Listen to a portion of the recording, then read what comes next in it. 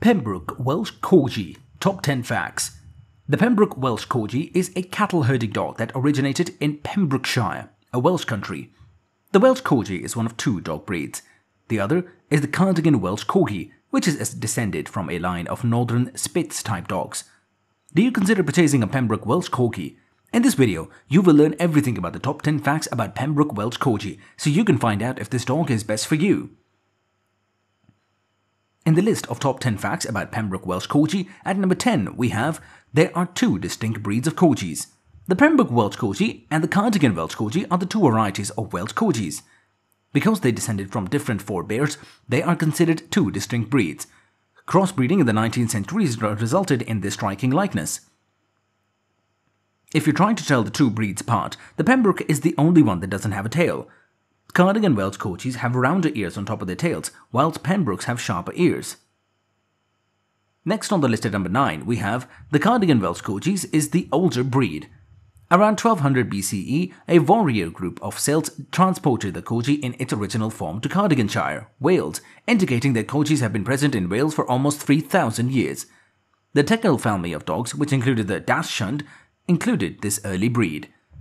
Next on the list at number 8, we have Pembroke Welsh Corgis have a considerable history as well.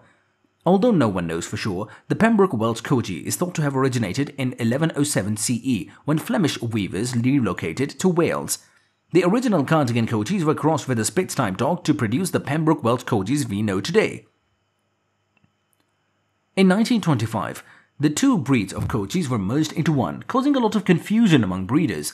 Frequently, a judge would prefer one breed over another, resulting in dog show squabbles. In 1934, the breeds were given distinct status after nearly a decade of adorable conflict. Next on the list at number 7, we have the Kennel Club originally lumped the two breeds together. Pembrokes have a special affection for children, although their herding tendencies cause them to nibble at their feet or ankles. Pems, on the other hand, are quick learners and may be educated out of this habit at a young age.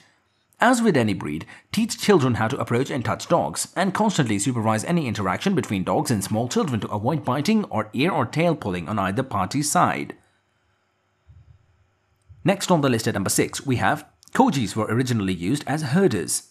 As early as the 10th century, the Welsh used short dogs as herders. There were no fences because pastures were considered communal land back then. Corgis would nibble at the leg of a farmer's cattle to herd them together and separate them from other herds. Corgis have easy access to the cow's ankles due to their near proximity to the ground, making them difficult targets for retaliatory cattle kicks. Next on the list at number 5, we have, according to Welsh legend, fairies ride them. The Corgi is thought to be an enchanted dog, adored by fairies and elves. The supernatural creatures would employ the dogs as steeds in combat and to drive their carriages at night. The patterns on a Corgi's coat are said to resemble the faint outline of a saddle and harness. Pembrokes were developed to be herding dogs and require a lot of exercise every day. However, as long as they receive the necessary physical stimulation, they make excellent apartment dogs. They should not be expected to jump up on the couch or any other small height because of their tiny legs and lengthy backs. Fractures are common. Pems can readily adjust to life in the country or in the city. Despite the fact that their coats are weather resistant and they thrive in most climes, they are very people-oriented and should never be left alone in the backyard. Next on the list at number 4, we have the royal family loves the Pembroke Welsh Corgi. In her lifetime, Queen Elizabeth II has had more than 30 Corgis. Despite the fact that her last two Corgis, Whisper and Willow, died recently, she still has two Dorgies, named Candy and Vulcan.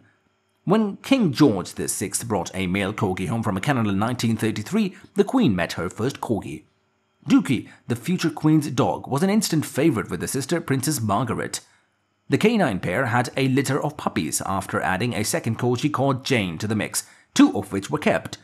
The collection of Corgis really took off once the Queen received another dog named Susan for her 18th birthday. Dorges was created when some of the royal Corgis crossed with Princess Margaret's Dachshund Pipkin. Next on the list at number 3, we have Corgis were used to predict Princess Charlotte's name. When Prince William and Kate Middleton were expected their second child in the spring of 2015, people were already placing bets on the name. Ladbrokes, a betting company, utilized Corgis to try to guess what the name would be. The company's commercial featured 10 Corgis wearing vests with various names in a contest to guess the child's name. The race was won by a Corgi named Alexandra. On May 2, 2015, Princess Charlotte was born. Next on the list at number 2, we have suitable companions for older children. Pembrokes are still employed as working dogs, but they are now more commonly seen as domestic pets. They are recognized for being cheerful, caring, and intelligent, yet they can also be stubborn or independent. Although they are simple to teach and do not expect your Pembroke to be obedient, they enjoy being able to think for themselves. Food is a fantastic motivator for them when training, even though they desire to please their owners. Proceed with caution. Pembrokes are voracious eaters who can easily grow obese if their diet is not controlled. Pembrokes are also excellent watchdogs. Strangers can make them wary, and they will bark if they believe something or someone is threatening their house and family. When they're young, the Pembroke needs to be exposed to a variety of people, sights, sounds, and experiences, just like any other dog. Socialization is important for your Pembroke puppy's development as a well-rounded dog. Finally, on the list at number 1, we have needs plenty of grooming. Pembrokes are easy to groom, but if you don't brush them regularly, shedding can become an issue, especially during the shedding season. Brushing them on a daily basis is recommended when they are shedding the most. You simply need to bathe them as needed. However, many people find that bathing them on a regular basis helps them shed less.